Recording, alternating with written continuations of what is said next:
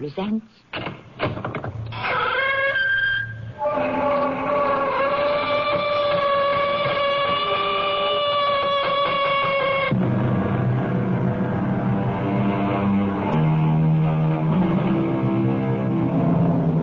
Come in. Welcome. I am Tammy Grimes. As long as there are haves and have-nots, givers and takers, the affluent and the less fluent, there will be those whose only way of competing is to rob. Whether it is personal goods, industrial secrets, state or national secrets, whatever can be clandestinely stolen and sold will be. For every new kind of hold-up or heist, there is a new method of detection. For every spy, a counter-spy, as we hope to illustrate in today's mystery drama. What are you doing in my house? Mr. Parker, I was waiting for you. How did you get in? By the back door. It was open. Let me identify myself before you call the police. Inspector Michael Fogg, sir, Wimbledon Police. I show you this picture. Do you know this person? Well, yes, I do. His name is William Jackson. He's a very good friend. But why do you ask? Mr. Parker, your very good friend has been murdered.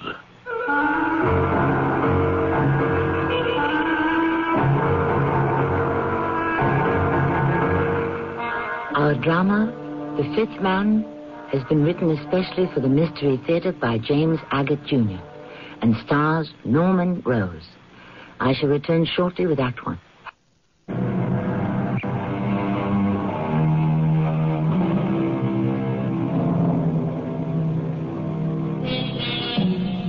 He was known in CIA, NKVD, and MI5 circles as the Fifth Man. Briefly, there were 4 before him who sold classified British information to the Soviets. He was number 5. We will meet him.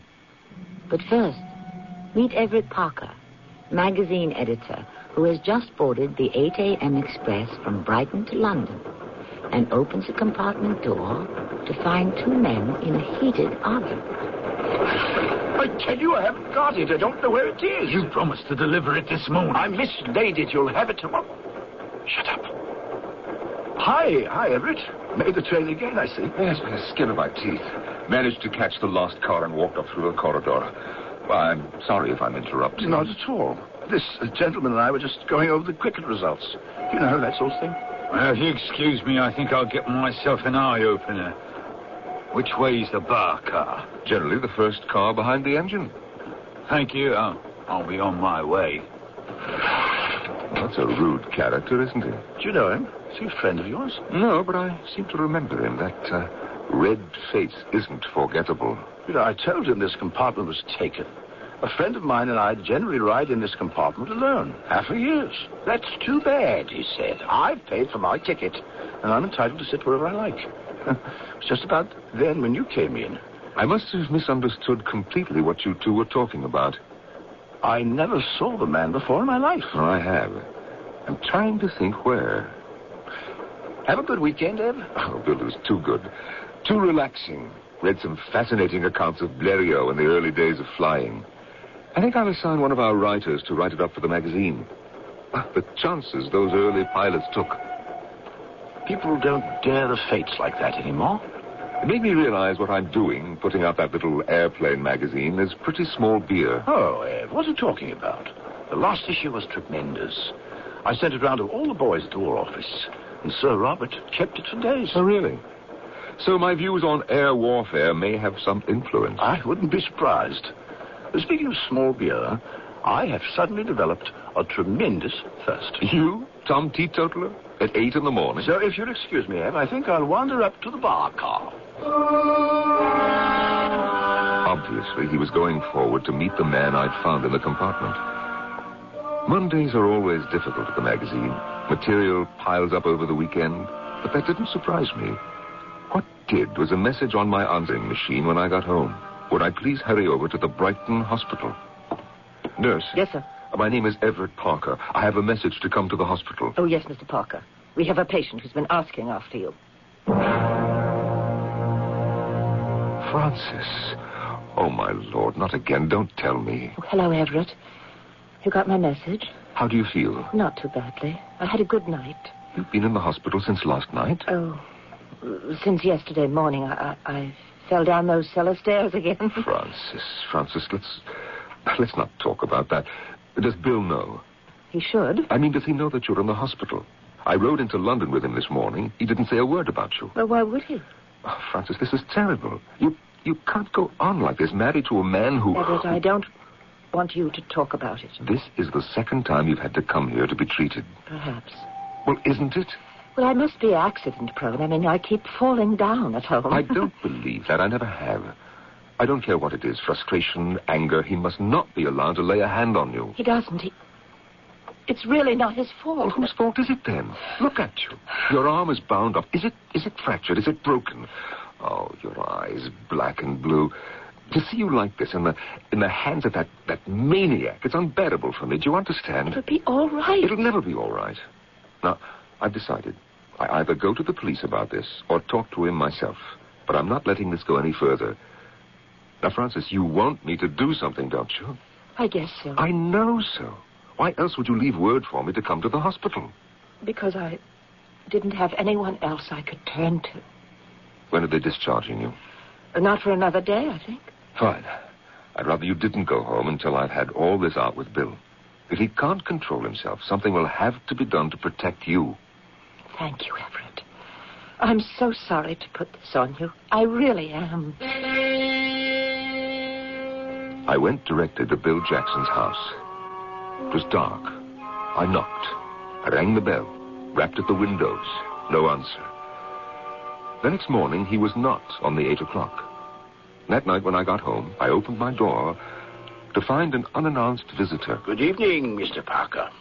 What are you doing in my house? I'm waiting for you, sir. I don't mean that. I mean, how did you get in? By your back door. It was open.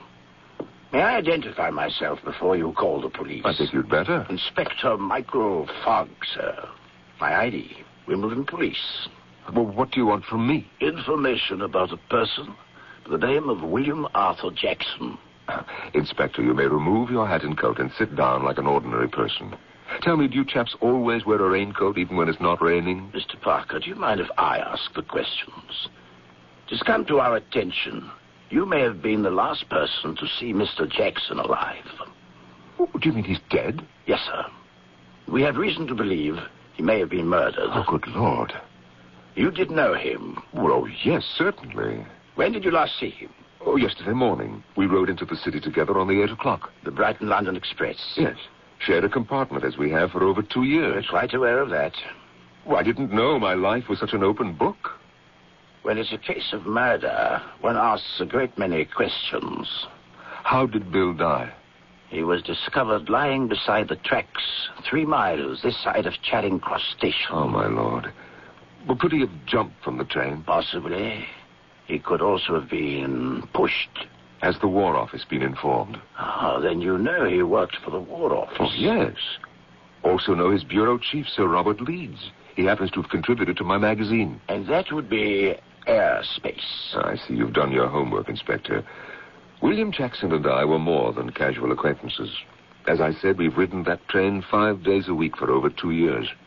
Would you be good enough to tell me what you remember of that last train ride?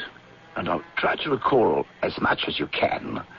Your testimony could be quite crucial to this investigation, as well as establishing your innocence or guilt. Oh, come now, Inspector. You're not saying that I'm suspected of pushing Jackson off the train. At this point, anyone and everyone is under suspicion. Please proceed. Tell me what occurred that morning. I told the inspector that William seemed in a good mood. I mentioned the man with the red face, whose identity still escapes me, and that I'd followed William to the bar car, where I found the two of them arguing. The inspector took it all down, thanked me, and said he'd return in a few days. I went directly to see Frances, Mrs. Jackson. Everett, I'm so glad you came over. I'm glad you're home from the hospital. Are you feeling better? Yes. Better and worse. And frightened. The police were here. I didn't know what to tell them. A nice inspector who wanted to know why Bill might have jumped. Well, I had no idea. And if he didn't, then why would anyone want to push him out? Anything else? How well did I know you, and were we good friends? I said we were. Everett, who could have done such a thing? Well, the impression I got is the police think it might be me. You? Oh, Everett, that's terrible. You, of all people. Why do they suspect you? What did you tell them? All that I know. There was a man in the compartment when I got there. He and Bill were talking, and then later both of them were having angry words together in the bar car. You know the man? I think so. I know him from somewhere. Well, then they left the bar car. They didn't see me. I ducked behind a newspaper. I thought they were going back to the compartment. So it's still an open question. Did Bill fall? Was it an accident, or was he pushed? Francis, he did not fall. There is no way anyone could fall out of the train between the cars. They're locked to one another with a concertina passageway. Somebody opened the outer compartment door. The one you were light from at the station. And forced him out. Since I was sharing the compartment with Bill, that's why I am a prime suspect. It's a little unnerving. Why only you? What about that other man? I'm having a hard time making anyone believe he existed. He had a very red face, heavier than I am, older. Does he sound like someone Bill had dealings with? Oh, Bill had rather a life of his own, you know that. For one thing, his work at the War Office was very secret, and then there were people he spent time with he never introduced me to, or brought home. It was one of the things we fought about. Why he wouldn't take me into his confidence. I knew he had another life, but he kept denying it. What made you so sure? Well, he couldn't account for hours and days of his time. He'd pack up and not tell me where he was going or when he'd be back. Couldn't it have simply been some project for the War Office? The last time he was away, I called the War Office, and I spoke to Sir Robert. He said Bill had asked for leave, and he was surprised that I didn't know where he was. So you see, Bill could have had dealings with half a dozen red-faced men, and I'd know nothing about it. Of course, the two of them meeting on the train could have been a coincidence and nothing to do with Bill's death. Why do you say that? That's what I hope. If that red-faced man had a hand in it, then he knows I saw him and I would give evidence he was on the train. So he might not hesitate to do away with me as he had Bill. It wouldn't be safe for him to let me live. Oh, no, Everett. Now, wait. Carl Carson, that's who he is. I remember now. He had a beard then. See, what do I know about him? Yes, he owns a private airport and rents planes. Carl Carson. I knew it had finally come to me. Is that his name, the red-faced man? Perhaps not, but that's the name he uses. Now, if Carl Carson has committed murder, it wouldn't be difficult for him to hop into one of his own planes and get out of England. Then they'd have a devil of a time finding him and bringing him back. Oh, Everett, don't be hasty. You're implying this man is guilty, but there's no proof. You didn't see him do anything. Ah, but I know Carl's history. Well, just the same.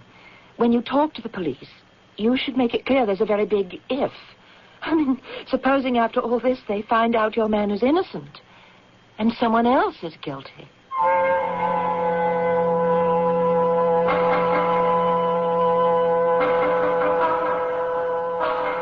This may be the occasion to quote Blackstone, who said, "It is better 10 guilty persons escape than 1 innocent suffer." Frankly, at this stage of the plot's unfolding, I haven't a clue who is guilty of murder. But I hope, along with yourselves, to learn more when the curtain rises shortly in Act 2.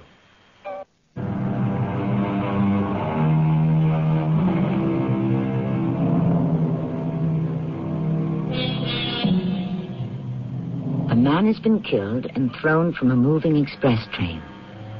His widow is not weeping for her deceased husband. A magazine editor is suspected of having had a hand in the death, and he believes another man is involved. A man with a red face. Mr. Parker, I appreciate your assistance in identifying this man you allege was on the train. Allege, Inspector? But there is a more important matter that concerns the department. We're on the point of holding you as a material witness. Mind you, you're not being accused of the crime, although we have reason to believe you may have a motive. You come to my house to tell me this? I came for a statement. Before I call my attorney, would you mind telling me how you have come to such a conclusion? A rather clear case of chercher la femme, I would say. Would you mind repeating that in English? The lady, sir. We have evidence that supports a theory of your interest in Mrs. Jackson, and we have witnesses who have confirmed it. May I be told what they have said? I don't have the transcript at hand, but the sum total appears to be that Mr. Jackson had become increasingly angry over your attentions to Mrs. Jackson, and that is why he was so severe with her physically. Inspector, if I am formally brought up on this ridiculous charge, I shall use every legal means I can to sue the department for illegal arrest, false statements, and impugning my character. Now, if you will be so good as to hand me my telephone, I would like to call my attorney. My attorney told me to keep cool, cooperate fully, and he would keep tabs on what evidence was being collected. I drove out to Cheshire, to the airfield out of which Carl Carson's air livery operated. Anyone here in the office?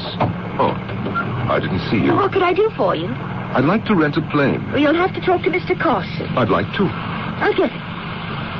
Mr. Carson. Yes, who is it, Olivia? Man out here wants to rent a plane. What's his name? What's your name? Everett Parker from Airspace Magazine. I heard that. I'll be right out. Will you ride out, Mr. Parker? I didn't expect to see you here. I didn't expect to see you on the Brighton Express. It's been a long time, Carl. Can we talk alone? All right, Olivia, go on, buzz off. Yes, sir. Hey, leave that door open. I can watch your field. Yes, indeed, it's a long time. What do you want with me, Parker? What did you want with Bill Jackson? I think that's none of your business. What was it Bill Jackson did not deliver to you? I don't know what you mean. That morning when I came into the train compartment, what was he holding out on you? You are nosy, aren't you? Always was, I remember. But you always talk too loudly. Not only in the compartment, but in the bar car. Just like the old days. I suppose it isn't news to you that Bill Jackson is dead. Why do you say that?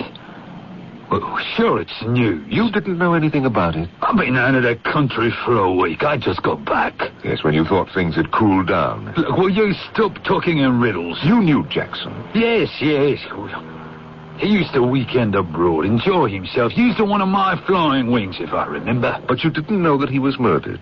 Smashed on the head or strangled and pushed off the train 3 miles out of Charing Cross Station. I didn't have anything to do with that. I didn't expect you to admit it, Carl.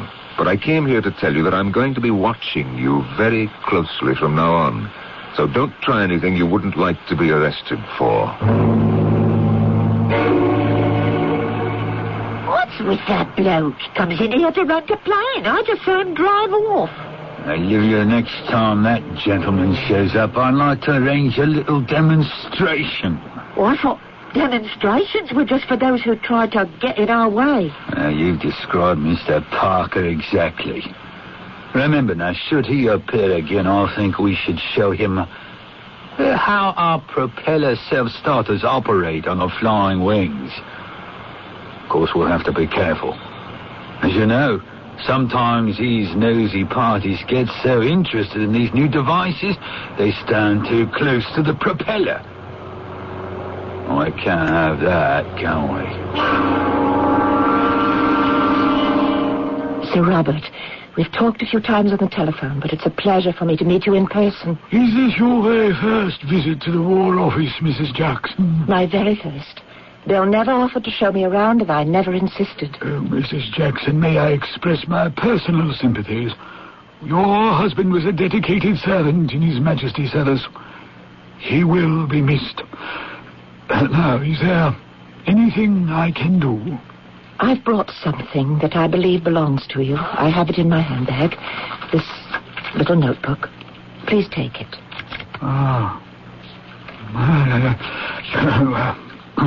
Where did you say you got this, Mrs. Jackson? I didn't say yet. It does belong to you, doesn't it? You are going to tell me how it came into your possession. I suppose now that Bill's dead, it can't hurt him anymore. Tell me, have you looked into this notebook? Yes, and I have a pretty good idea how dangerous it is. Do go on. Bill used to get up before me. He'd have a quick breakfast and run down to catch the 8 o'clock. One morning I woke up when he was getting dressed, and I saw this notebook fall out of his pocket. This was in your husband's possession? Yes.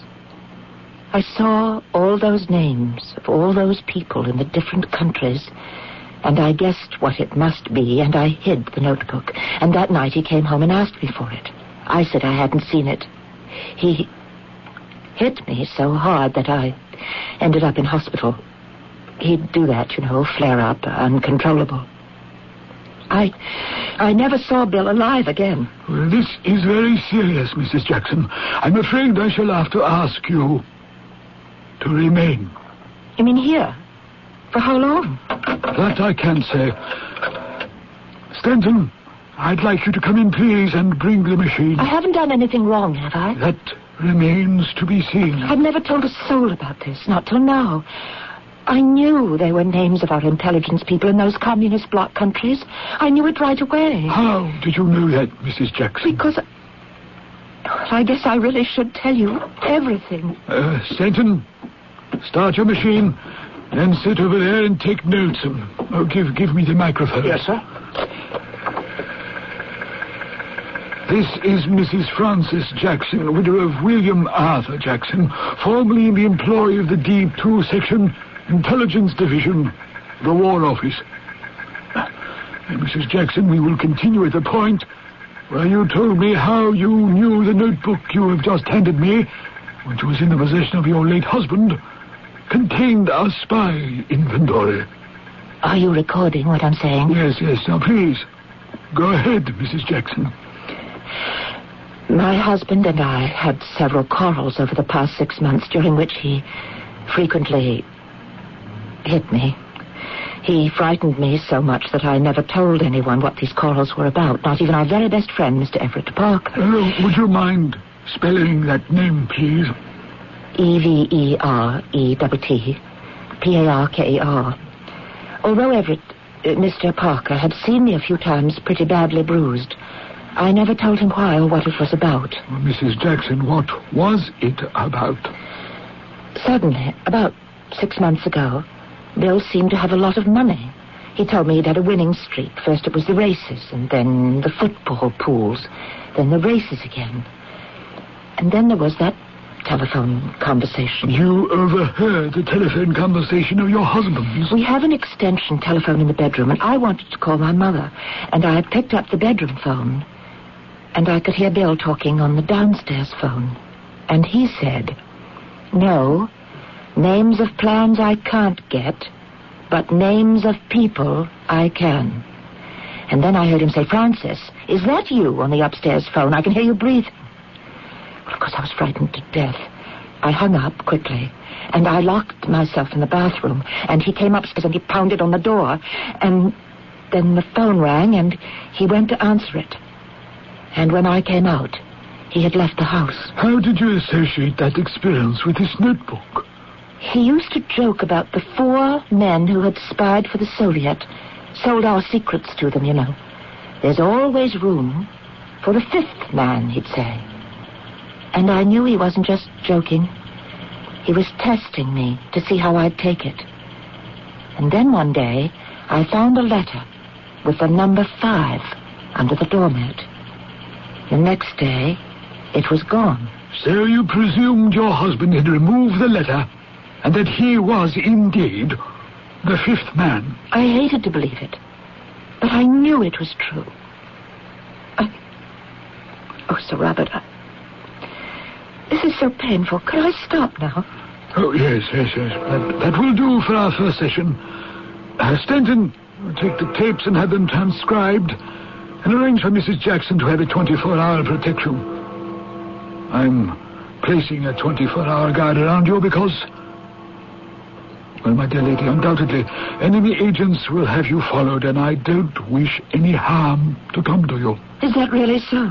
Right here in England, in peacetime, there are enemy agents? Oh, yes. We're not the only ones who plant agents in other countries. Theirs are right under our noses here. Shall I stop the recorder now, Sir Robert? By all means. Mrs. Jackson, We shall get a message to you by hand to arrange for a further taping session. But I could call you as I used to when Bill worked here. Don't use your telephone to call me. There's a 100% probability that it's not a secure phone. Not secure? We must assume it has been tapped by those with whom your husband had dealings. Now, you mentioned Everett Parker, a friend. I know him. Don't talk to him on your telephone about coming here. Don't say anything to anyone about your husband's death.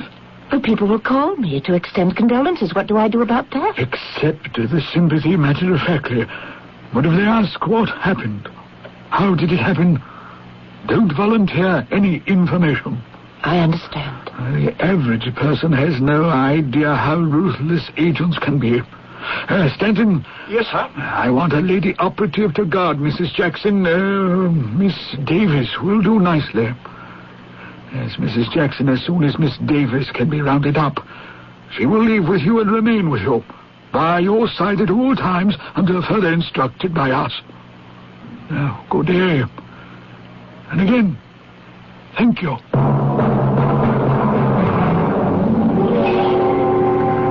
Mr. Parker, if you knew all this, why didn't you speak up sooner? My dear Inspector, what a short memory you have. Right in my house, I told you about Carl Carson, but the department had already made up its mind that I had done away with Bill Jackson. Yes. How far is Carson's airfield from here? Sit tight, we'll get there as fast as I can. My head will roll for this if I don't apprehend the right party. When did you finally decide that Carl Carson was your man? When we lifted a set of his fingerprints from that compartment door handle. Well, how did you know they were his? Regulation left over from the war. All the people connected with the private airport, owners, managers, pilots, maintenance, so forth, must be checked. Their fingerprints are on file. We ran Carson's through the computer, and there he was, up in Cheshire. I knew him during the war. There were some shady transactions involving stockpiles of unused weaponry, which found its way into the wrong hands. He had good lawyers who got him off with a 6-month suspended sentence, but evidently that never stopped his accreditation. Parker, when you saw him up at his airport, what did he say when you accused him of complicity in the murder of William Jackson? He as much implied it was my word against his. His word, I'm afraid that might not be good enough.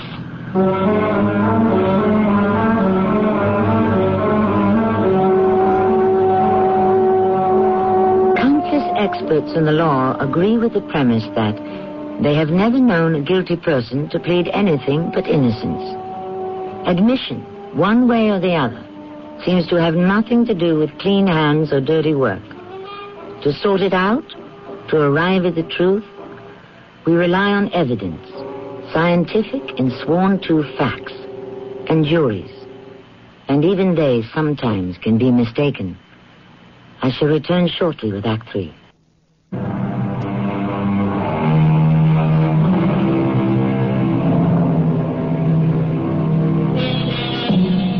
Inspector Michael Fogg is about to make an arrest in the case of the Crown against an unknown assailant. The evidence he has is as conclusive as fingerprints can be. Theorizing that the killer throttled his victim, then opened the compartment door and pushed the body from the train, those fingerprints that obscured all others must point to the murderer. Inspector Fogg and Everett Parker have just pulled into that private airport in Cheshire. Is Mr. Carson in? Oh, hello. Aren't you the gentleman who was here just the other day? Yesterday. I don't think Mr. Carson's on the premises. Why don't you make sure? I'm sure. Will you tell Mr. Carson that Inspector Michael Fogg of the Wimbledon Police would like a word with him? Yes, sir. Mr. Carson, there's an inspector from the police to see you. What? Olivia, is he near you or is he outside? I'm right here, Mr. Carson. I suggest you come out quietly. I further suggest when you do that you raise your hands in the air. Oh, no. Is your name Olivia? Yes, sir. If you will stand against the wall, Olivia, you won't get hurt. Yes, sir. What's this all about? I'll put my hands up, but it's only in self-protection.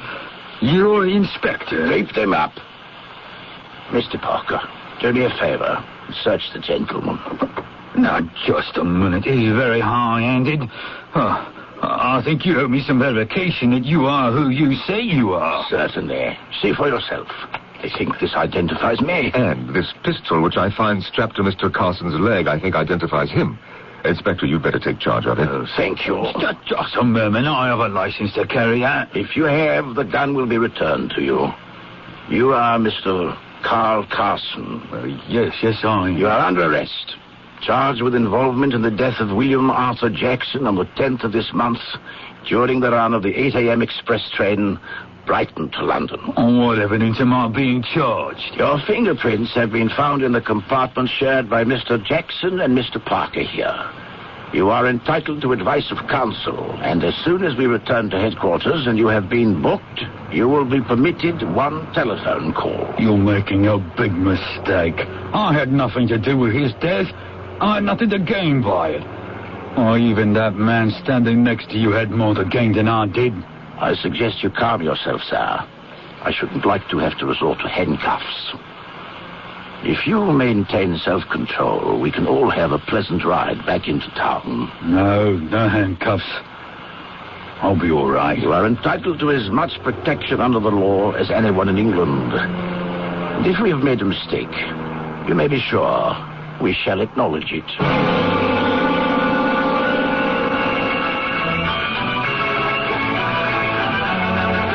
You know, Francis, I hadn't ridden on a carousel since I was a child. Whatever gave you the idea to come here? Necessity. I had to talk to you, Everett, and I thought sitting on this double seat with you, we couldn't be overheard. I saw Sir Robert. I told him I suspected Bill of being number 5. Number 5? What does that mean? And to remember those 4 traitors who sold out to the Soviet. I believe Bill was the 5th man, and that is why he was killed. By the Soviet? For something he did they didn't like, or perhaps they thought he was a double agent. I've read about that. You might have added another piece to the puzzle. This Carl Carson I told you about, he could have been a group leader, or possibly a courier. Something went wrong, and he had his orders. You think he did it? He was on the train. They found his fingerprints smudged over everyone else's on that door handle. They stopped Bill in his tracks.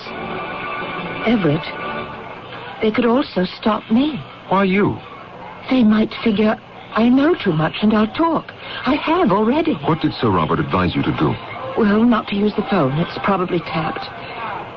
You see that woman over there by the cashier's booth? She's carrying a gun. And that's Miss Davis. She's my bodyguard. Everett, I can't live like this in fear of my life. What can I do? Let's stand over here where your guard can watch us and no one can hear us. I'm so frightened. Francis, don't do anything. First of all, Carl Carson has been arrested, so he's no danger to you. Secondly, I don't believe anyone is going to call attention to themselves or to the spy ring by attacking you. So just calm down. They caught him, this Carl person. He's in the Wimbledon jail right now. I want to see him. What for? I want to see him. To confront him. If he killed Bill, I want to know why. If he denies it, I want him to tell it to me, right to my face. Francis, he'll deny everything.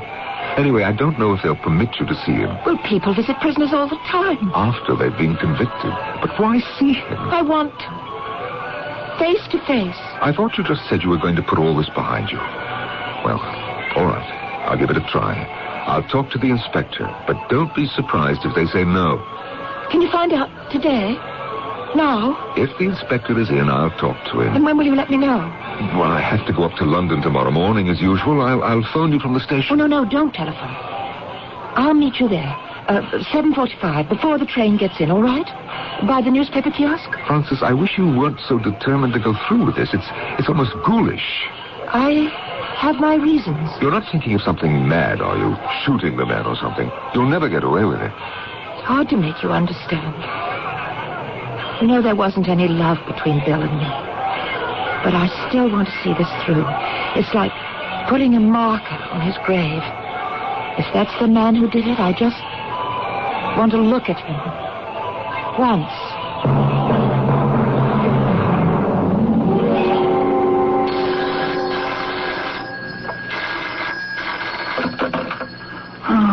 What leads, sir? Oh, yes, sir. Oh, that is bad news. Did you say 6 of them? My lord, I was hoping this list of our agents hadn't yet been transmitted to the other side. Oh, what I mean is, when Mrs. Jackson brought me that list, I hoped her husband hadn't yet passed the information along. 6 men. Oh, terrible. Which ones? Ah. Uh-huh. 2 by umbrella dart. Ah. Strangled. Oh, motorcycle accident. Terrifying. They must have got to them right away. No, we have nothing definite yet, sir, on that. Yes, sir. Good night, sir. I learned later that 6 of our men had met death the same day, each in the country to which he was assigned. All the work of Jackson and his list. It was something I could not and would not pass along to his widow. The following morning, I was at the Brighton station. The 8 o'clock for London will leave Brighton on time. Francis, over here. Oh, good morning, Everett. I was awake all night thinking about this. What did the inspector say? Did you reach him? I spoke to him last night. He said he saw no reason whatsoever why you should not have a talk with Carl Carson. He might even welcome it to prove he's innocent. When? Did the inspector say when? I didn't set a time. I thought you'd arrange that yourself. I told him I was meeting you at the 8 o'clock train, and I'd tell you. And what time do you get back from London this evening? Well, I planned to stay over, actually. It's 2 days before we go to press, and there's always last-minute work to be done on the magazine. It's only that, if this man is, you know... A murderer? I just don't want to see him alone. They're not going to let the 2 of you be in a room alone. Whatever made you think that? There's a screen barrier between the prisoners and the public, and there'll be guards everywhere. Well, it's not that. It's just that I'm not as brave as I thought I was. I need you. Of course, I understand. It's too much for you. I wish you hadn't thought of it in the first place. Besides, supposing Carl Carson says no. Why don't you wait till the day after tomorrow? Then I'll be here for the weekend and we can go together to discuss it a little more. Francis, it really might be harmful to you. But if I decide to, you will go with me? Yes, of course. You will. Thank you. I just won't feel it's all resolved, you see, until I do. Oh, here's my train. I'll stop by your house Saturday morning. Parker, wait. Inspector, what is it? Oh, I'm glad you told me where you'd be. Inspector, I can't talk to you now. I'll miss my train. Don't go, Parker. Carl Carson has escaped from jail.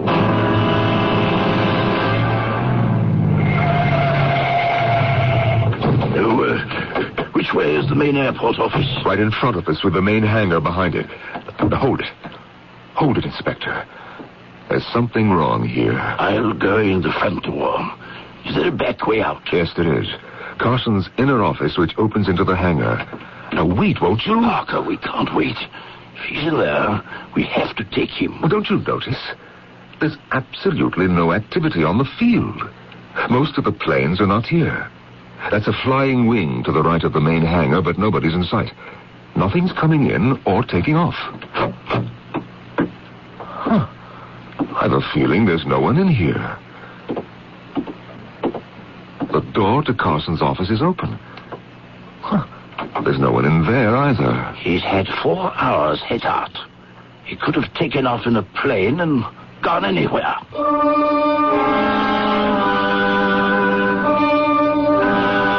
We made a thorough search, and we were sorry we did. Outside, lying right in front of the flying wing, was Carl Carson, or rather what was left of him.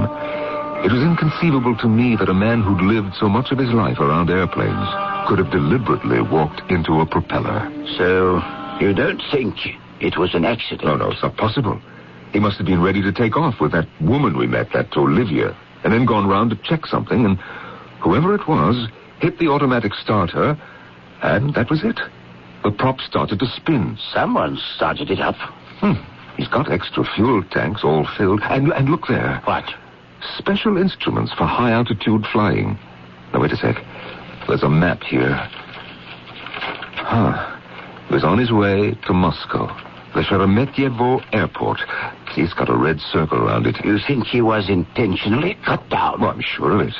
That assistant of Olivia, she was probably an NKVD agent assigned to watch Carl, just the way chauffeurs are assigned to keep tabs on Soviet diplomats. Wonder where that Olivia is. Oh, she'll turn up. I'd better put in a call to MI5 to close off this entire facility. Until they get here, I have my men surrounded. There's more here than police ought to be responsible for. I guess now we'll never know whether it was Carson who pushed Jackson out of the train or not. Yes, you're right. No one will ever know, except the person who did it, if he's alive.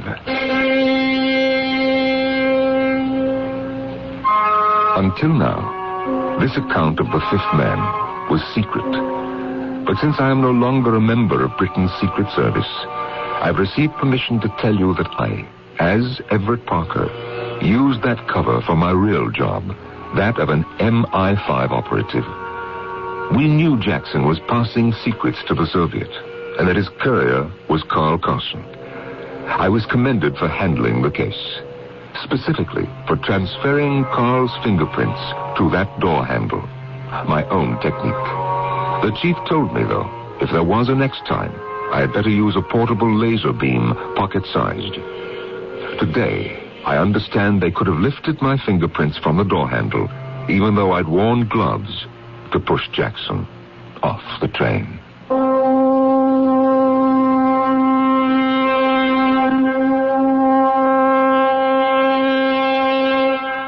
Strictly speaking, a spy can only be sentenced to death by a military tribunal in time of war. However, the fifth man was more of a one-man fifth column. He did not conduct espionage in the strict sense of the word. Having obtained a government position of trust, he betrayed that trust, and therefore died the death of a traitor. MI5 saw to that. I shall return shortly.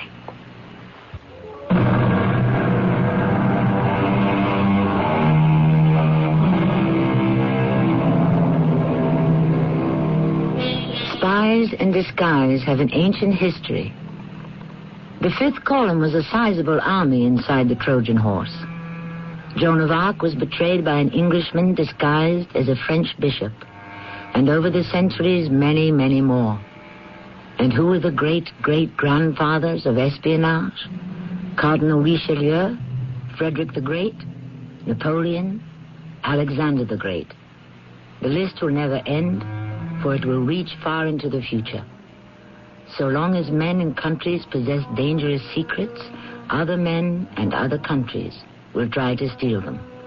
Our cast included Norman Rose, Bernard Grant, Lloyd Battista, and Marion Seldes.